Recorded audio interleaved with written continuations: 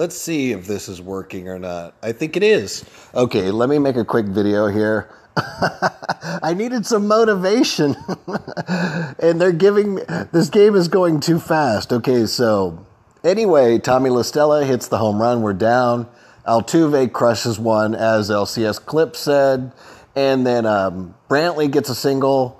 And then, sorry, it's happening so fast. Brantley gets a single. Then Bregman gets a single, and then Correa hits it, I think, to the shortstop or the third baseman, and it doesn't turn into a double play. So we're winning 2-1 right now, and it's pretty crazy. I want to say a couple other things because I want you guys to get back to the game. But if you guys are still watching ESPN, you're crazy. Okay, ESPN is a complete joke. It is a complete joke. It is so biased. If you know some of the nefarious acts that they're pulling, they're literally doing things to take away MLB fans. They're kind of they have these, like I said, these nefarious reasons for the way they promote sports and stuff like that. It's very agenda based. Anyway, if you watch it, just read into it. If you know, it's still kind of useful as far as like some of their when they have a game that they're showing or something like that. But as far as their political news and all that, it's just absolutely horrible. I just wanted to shout that out real quick to you guys. Also, a couple other cool things is, okay, the best catcher in baseball, Travis d'Arnaud, hits another home run today, which is amazing. Oh, Kyle Tucker just popped up. As far as, let's say we do beat the A's today, not getting ahead of myself, but let's say we do beat the A's, and Tampa Bay figures out a way to take out the Yankees.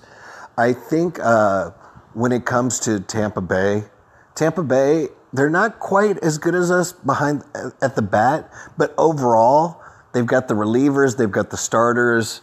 Let me just give you some names.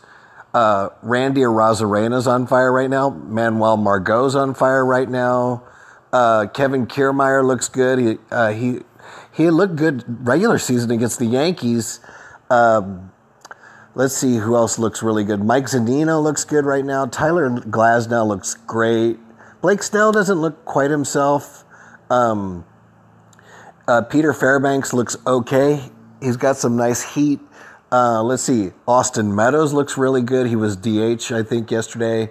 In the infield, Brandon Lau looks incredible. G-Man Choi looks incredible. So no matter who we get after today's game, let's say we do win. We might lose, but let's say we do win.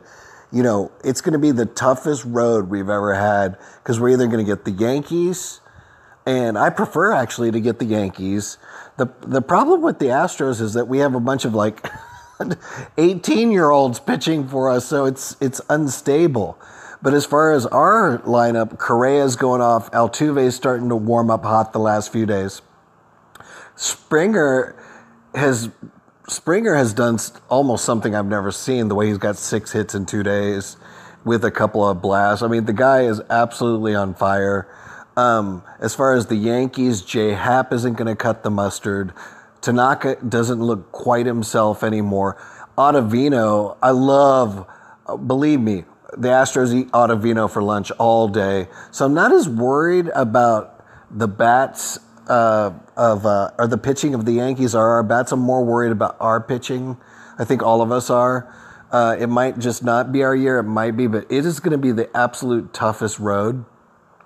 One more thing to say, and then I'll let you guys go until after the game, is the fact that if we win today or if we win this series, the fact that with all of these injuries, Greinke with the elbow, Verlander out for the season, losing Garrett Cole, don't come back, Garrett, by the way, all that we've had to overcome with the cheating scandal, with new coach, everything, for us to be part of the ALCS in the last 4 teams is a testament. And if we don't get any further, I think this year is a win for us because we weren't part of the last 16, we weren't part of the last 8, we were part of the last 4 teams.